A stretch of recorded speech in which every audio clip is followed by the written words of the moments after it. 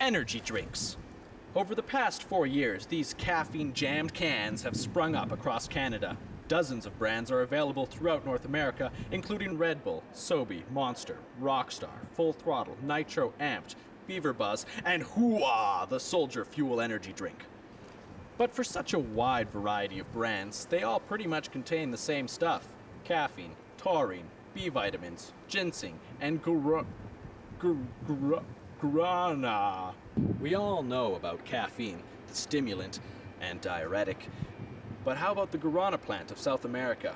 The seeds of the guarana contain approximately twice as much caffeine as coffee beans do.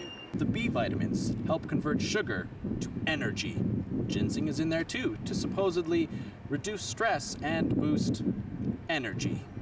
So there you have it. All that's in energy drinks is pretty much stimulants and sugar. Ha! How could you go wrong? Do you carry energy drinks here?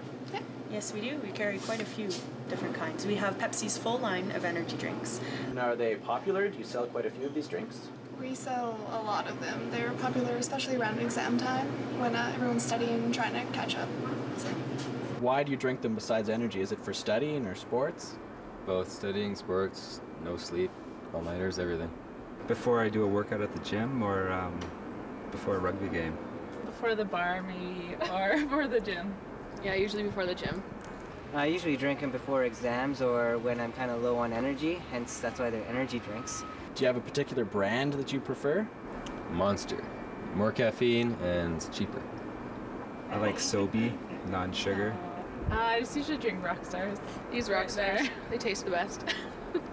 I figure they all work the same, and I usually like to save my money.